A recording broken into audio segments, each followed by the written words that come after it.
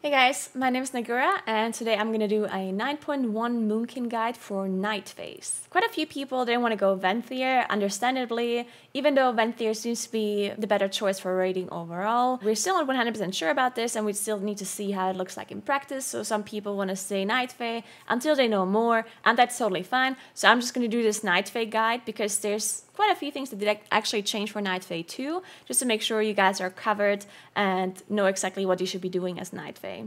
One thing to note before I go into the guide is that this is a video guide, so whenever there is any changes or things that we figure out over the course of practicing more in the raid and so on, I can't actually update this guide, so do make sure that for any sort of updates, make sure you're checking out the Dreamgrove channel, the Moonkin Discord, and also go over to my stream over at twitch.tv/Naguura if you have any questions or you want to know if there's anything that changed in this guide.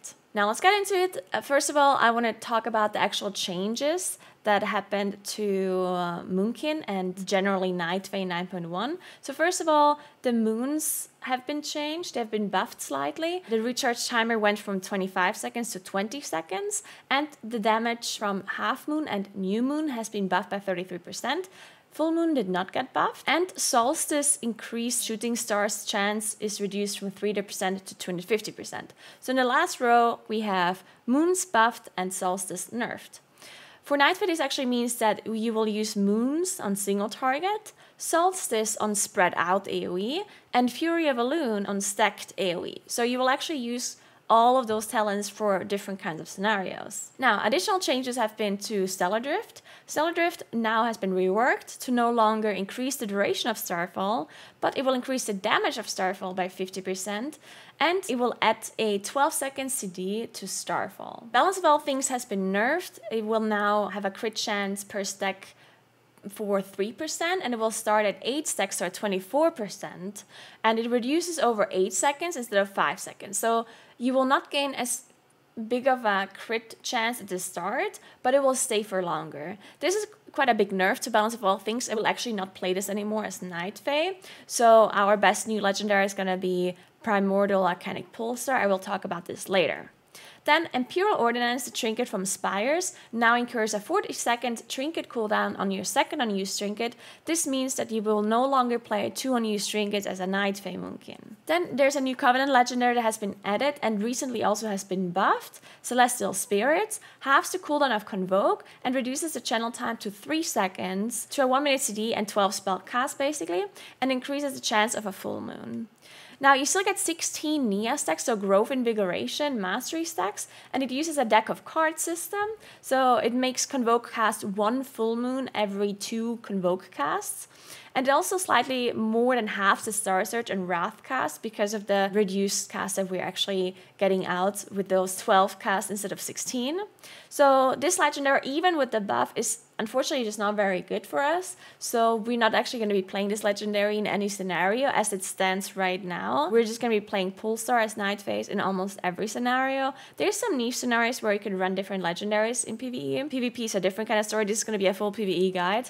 But this legendary, unfortunately, just not very good for us. Okay, so now we're talking about Moonkin as Night Fae. First of all, we're going to go into the Soulbinds. Nia is our go-to Soulbind, and this is how the tree most of the time will look like. I guess the only important thing you want to note here is that we're not going for the 3rd potency conduit. We are going for Nia's burst most of the time. Sometimes you do want to go for the 3rd potency, but that's only, I think, if it's like heavy AoE or if there's any sort of like immune targets that Nia's burst can proc on, because it procs on immune targets, unfortunately. So if there's any sort of immune targets or there's more than like 3 or 4 targets, then you would want to go for a 3rd potency.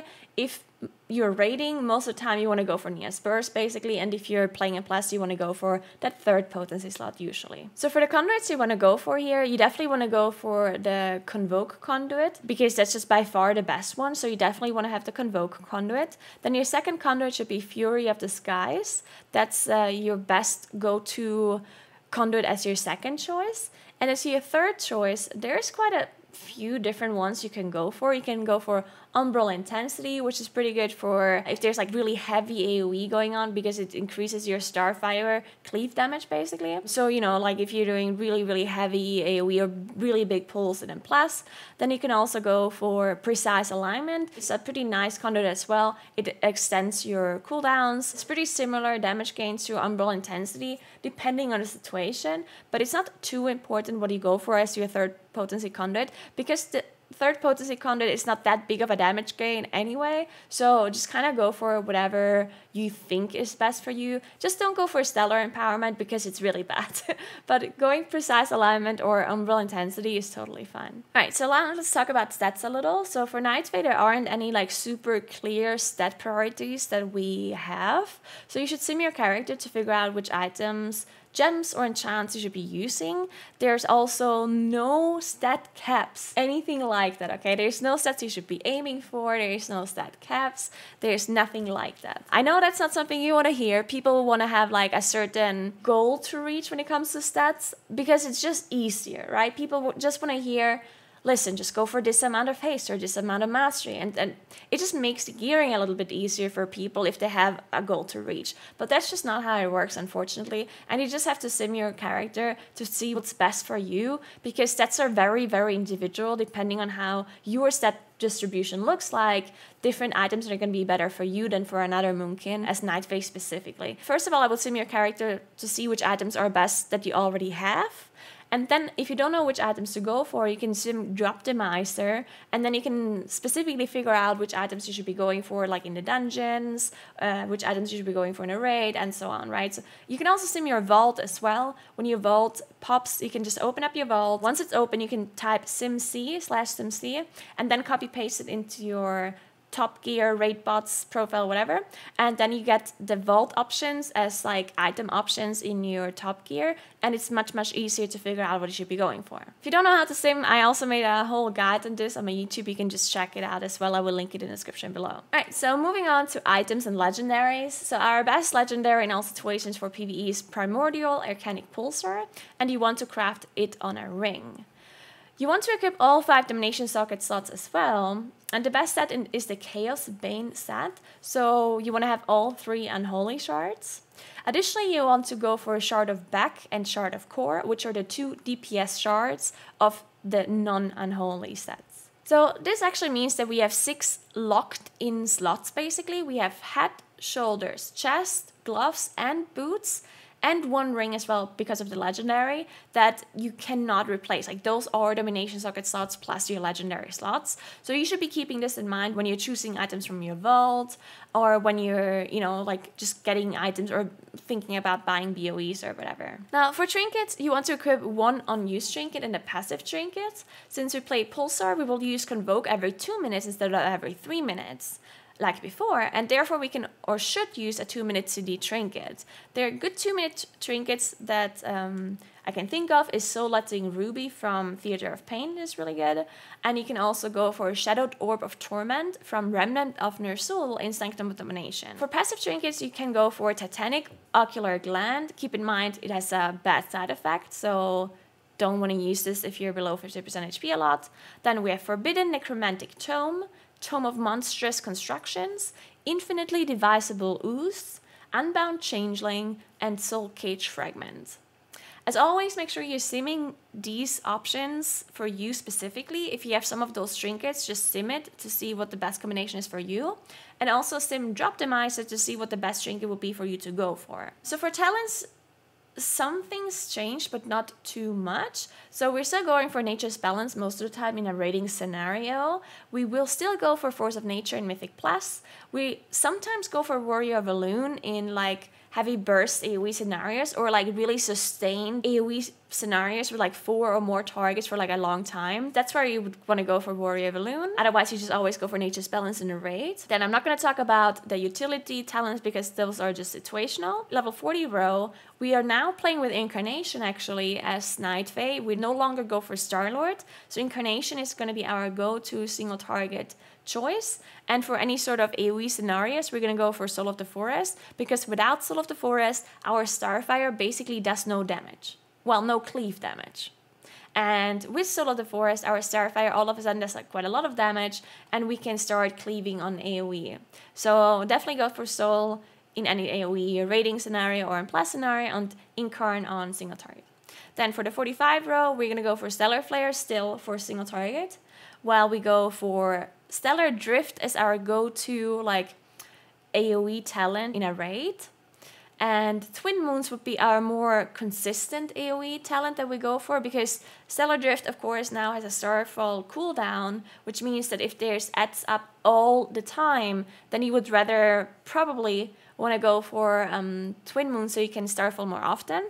But the thing is, in a raiding scenario, almost all the time, the AoE that you need is not like consistent AoE. Almost always it's more of a like situational AoE, and then Stellar Drift is just better, and it also makes you cast while moving, which is also very valuable in raiding scenarios, while Twin Moons does not give you that casting while moving bonus. So therefore Stellar Drift should be your go-to choice of talents if it's a non-single target scenario and you don't want to play Stellar Flare. Now for the last row, as I talked about earlier, New Moon is our new single target talent that we go for. I will talk about how to play with this later on. And then Solstice will be our spread AoE choice, and Fury of Loom will be our stacked AoE choice. Okay, quickly talking about the opener here. Keep in mind, I recorded this opener on a dummy and not on a raid encounter. If you're getting in combat with a raid encounter, then your astral power will reset to 50 as soon as you enter combat. This will not happen in this video because I'm not actually in a raid, and therefore you will have a little bit less astral power than I have in this video. I think I actually Starsurged one additional time in the video, and that's not something you can actually do realistically in game. So how the opener would look like: you go on max range. This is important because otherwise you're going to be pre-pulling the boss. So between 3 and 4 seconds, you will start casting Wrath twice, then you go into Starfire, and then you cast all of your dots. So Wrath, Starfire, dots. Then you use your Incarnation, then you Starsurge twice. I actually Starsurged 3 times, I think, in a video, because I have this additional astral power that you wouldn't have. So you cast Starsurge 2 times after your cooldowns, then you cast Convoke, and then you Starsurge as many times as you can until you can't Starsurge anymore. Then you cast New Moon, Half Moon, Starsurge, and then Full Moon. Alright, so let's go over this again. Wrath, Starfire, Dots, Incarnation, Starsurge times 2, Convoke, Starsurge until you can't anymore, then New Moon, Half Moon, Starsurge, Full Moon. So since we don't play Balance of All Things anymore, we don't actually need to use Convoke as soon as we enter our cooldowns. That's why we actually Starsurge first and then we Convoke. So we don't have like this crit buff, and it's not as important to Convoke at the start. Also, if you're using your cooldowns a second or third time within a raid encounter, then you actually want to use your cooldowns with high astral power, then Starsurge first and then Convoke, right? Because how we used to use our cooldowns before was we used Incarnation or we Celestial Alignment with Convoke at the same time, so we wanted to use our cooldowns at like 40 astral power, otherwise we would be overcapping.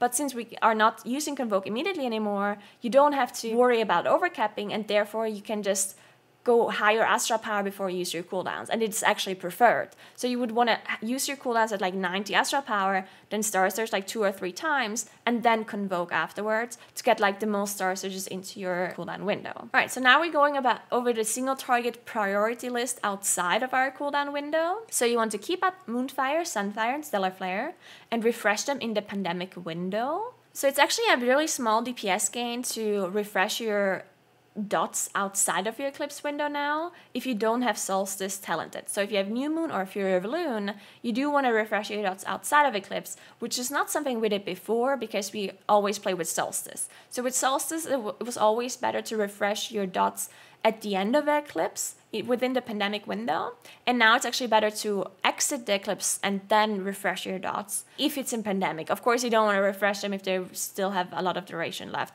Then you just refresh them whenever inside an Eclipse. But if you can exit the Eclipse without letting the dot fall off, then you should exit Eclipse and then refresh. You should always enter Solar Eclipse if you have the choice, of course. Then you should cast Moons if you are in Lunar Eclipse, Or if you're overcapping charges, then you should cast them in solar eclipse. If possible, you also want to save some of the charges for celestial alignment or incarnation as well. You want to cast Starsurge when you would overcap astral power before entering the next eclipse. So this results in a similar playstyle than we did before with both. You kind of just enter eclipse and you dump your Starsurges, and then you pull again for the next eclipse. But because we don't play with both anymore, it's actually not as important to Starsurge at the start of your eclipse as it used to be. We still have the Starsurge bonus to our fillers, to our Wrath and our Starfire, but those are pretty weak, those bonuses, and you don't really have to play around them. It's not a big damage loss to not play around them. So you can now actually pull Astral Power for movement if you want to. So you don't need to like dump your Starsurges at the start if you feel like you have to move soon. Then you can just like Starsurge once, cast some fillers. Do you have to move? If yes, then move and cast Starsurges while moving. If you don't have to move, then just dump your Starsurges anyway and keep casting and ramp for your next eclipse. Then if you're in Solar Eclipse, you cast Wrath, and you cast Starfire if you're in Lunar Eclipse. You cast Dots if you have nothing to do and you don't have any Astral Power while moving. One thing to note is that you actually start casting Starfire in Solar Eclipse on single target if you have more than 110% haste. So that's something you can track. You can track your haste percentage, and if you're above that, it's actually a little bit of a gain to start casting Starfire in Solar Eclipse instead of casting Wrath, but this should only happen with like, you know, Bloodlust or any sort of like really big haste buffs that you get. Then if you have Alkin Frenzy procs, if you're in Lunar Eclipse, you should use them as soon as you can. If you're in Solar Eclipse, you should only use them when there's 3 or more targets, or you have to move, and otherwise you just let them expire. Okay, let's quickly talk about our cooldown usage. Since we now use Pulsar, the Legendary, as Night Fae, we can use our Convoke every 2 minutes now instead of having to wait for our Incarnation every 3 minutes. So we're not holding our Convoke anymore. We are basically using our CA Convoke on pull, then we use Convoke with a Pulsar proc 2 minutes into the fight, then we use Incarn plus Convoke again at 4 minutes. And of course this depends on kill time though. If the boss dies at 4 minutes, then you can only use Incarn twice and also Convoke only twice. So at that point you should be lining them up, obviously, right? But if you can get more Convokes than you can get Incarns, then you should be just lining up your Convoke with Pulsar in between. So here's actually an example of how to use your Convoke with a Pulsar proc. You do want to make sure that you're high Astral Power when you proc your Pulsar. And then you want to make sure you're dumping it into Starsurges, then you cast Convoke, and then you do whatever time you have left. Usually it's not that much time left after dumping your Starsurges and Convoking. So at that point, you can just, you know, maybe you have a full moon that still fits in, or maybe you can cast a half moon into a Starsurge, a few Wraths into a Starsurge, whatever fits into your last few seconds there. One more thing to note about Pulsar is that you should try to have a high stacked Pulsar before you use your cooldowns, your Incarnation.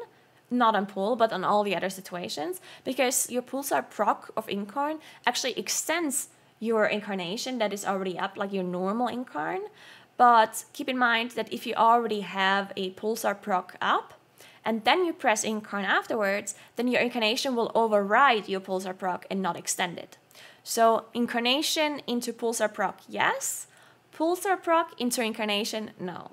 If you have a Pulsar proc up, you want to just get through it and then use Incarn afterwards. But it's not ideal to do that because, as I said, it's preferred to actually have a high stacks on Pulsar before using your cooldowns to get a really, really long Incarnation. Just keep extending it with your Pulsar proc. Now let's talk about Full Moon and Convoke real quick, because some people don't know exactly how it works, and we have figured something out. With the addition of this new Covenant Legendary, we actually have figured out that our Convoke, even without the Covenant Legendary, works with a stacked deck system. So there's 5 deck of cards basically, and if you enter combat, you have a chance of getting one of those 5 decks when you cast Convoke, and only one of those 5 decks actually includes Full Moon. That means that when you cast Convoke for the first time inside like a raid combat, you will get one of those 5 Convokes, then you will get 1 out of the 4 Convokes that are still left. Then on your 3rd Convoke, you will get 1 of the 3 Convokes that is still left, and so on.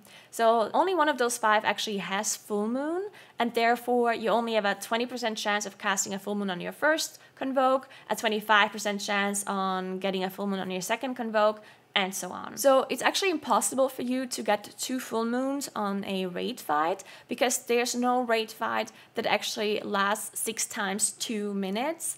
And even if you have a fight like that, then the 6th Convoke that you cast actually only has a 20% chance again on getting a full moon, because the dex has been reset, and it's again a 20% chance. This is just how Moonkin works, and this is why you haven't gotten multiple full moons on a fight unless you die. If you actually die, then you leave combat, and once you get rest, your deck has been reset basically, and you're starting again with the 20% chance. So the only way to actually get multiple full moons is just, you know, get a full moon on your 1st Convoke, then die, get rest, get lucky again, get a full moon, die, get rest, right? So that is a strategy you can go for, but I don't recommend it during progression. Now, I'm also going to list 2 more macros that I think is useful for Night Fae. I will be listing them below. I will recommend for you to use 2 bindings now. We got away with using only 1 bindings for our cooldowns before, when we played with Balance of All Things, because we almost always use Convoke with Incarnation / Celestial Alignment, and we never really use Convoke outside of that. So we just macroed it all into one big, like, one-shot macro basically, and we just pressed it. But since we don't really want to use Convoke anymore as soon as we enter our cooldowns, because we don't have that crit chance anymore that we have to play around, so therefore we don't actually want to use Convoke as soon as we press our cooldowns, because we want to pull high astral power before we press it, and then we don't want to Convoke, because otherwise we would be overcapping. So it's much more beneficial to make 2 macros now. 1 macro I have for the Incarn / Celestial Alignment macro.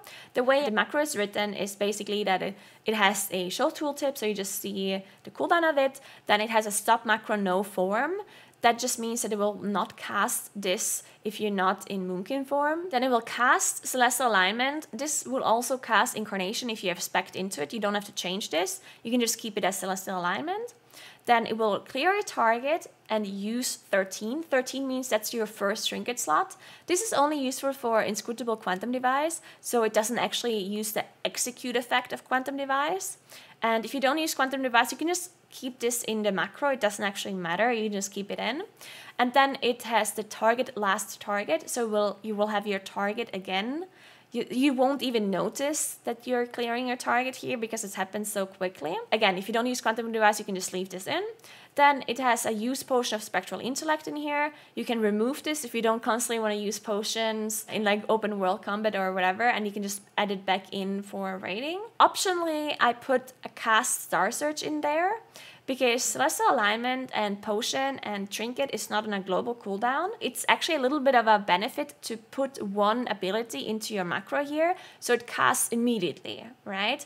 Because sometimes you use your macro and then like half a second or a second later you press another ability, and then you lost like half a second of your uptime of your cooldowns. So I personally like macroing something like Starsurge or Starfall into this macro, but that's the problem here. If you're macroing Starsurge into this macro, but you would actually want to Starfall instead, then that's a problem, right? So you can change up Starsurge or Starfall depending on the situation, or you just remove this completely, or you just remove this last line, just press your cooldowns, and then press Starsurge manually or Starfall manually, depending on the situation you're in. Then I also have a Convoke macro listed below that basically just has a stop macro channeling Convoke the Spirits in there. It just prevents you from using this macro if you're already channeling Convoke.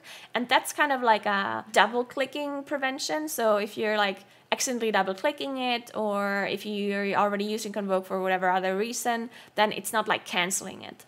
And then there's also /CQS, which is clearing your queued spells, because sometimes the way the queue system works is that sometimes if you already have queued up a spell and then you press Convoke, it might immediately interrupt your Convoke because it's trying to cast that spell that you queued up. So that's why this CQS is in there, just to prevent you from canceling your own Convoke, which of course we don't want to happen. One more thing I just remembered to note about Convoke, which a lot of people have this question and a lot of people ask me about it. Should you Convoke in melee range or at range?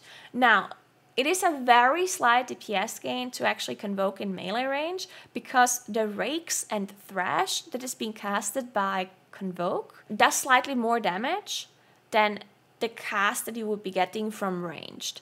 The way Convoke works is a bit funky, as I talked about with the deck system, but the way the off-spec spells work, so like the feral spells and the healing spells, is it kind of casts some of those spells no matter what.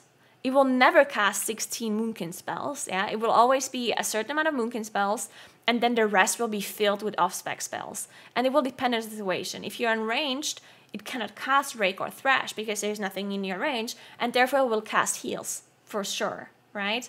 But if you're in melee range, then it can cast Thrash and Rake and those other abilities, and therefore it will go for those. And that's why it's a very small DPS gain to actually Convoke in melee range, but it's very, very minor, and you shouldn't like go for it if it's any risk of you getting aggro, if it's causing you movement downtime. Like if you're in a raid encounter and you have to like manually move all the way into melee range after precasting at ranged, that's not worth it, because then all of a sudden you probably lose more damage from moving than what you have gained from the Convoke, all right? So Convoke in melee if you can, if it's no downtime, no downside, whatever, but otherwise don't force it, okay? And yeah, that's it. I do hope this guide helped you out a bit with your new rotation, with your new Night Fae priorities, with your Pulsar Legendary, and all that kind of stuff. If you have any more questions, ask in the description below, or come over to my stream at twitch.tv/Naguura for any questions. And you can also, of course, always join the Dream Growth Discord. I will link in the description below. They have lots and lots of answers for you there. Most of the information in this video I got from the Dream Growth Discord, from the Theory Crafters, as every other information I get too, because the Moonkin Theory Crafters are great and they figure out everything perfectly for us. God bless the Moonkin Theory Crafters, and I'm just here to relay their information to you. So definitely go over to the Dream Growth Discord and check what they have to say. Look at the FAQs, look at the resources they have and the pinned messages. There's lots and lots of information there. All right, thank you so much for watching. I hope you have a nice rest of your day, and I hope you enjoy 9.1, and I'll see you in the next video. Make sure you subscribe if you haven't yet. Just give the video a like if you liked it, and I'll see you next time. Bye!